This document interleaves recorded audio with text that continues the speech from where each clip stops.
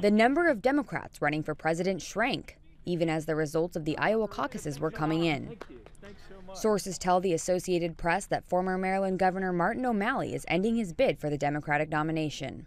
O'Malley admitted his presidential bid was a long shot, but urged voters to surprise the party and upset the apple cart. Polls showed O'Malley far behind both Hillary Clinton and Senator Bernie Sanders going into the Iowa caucuses.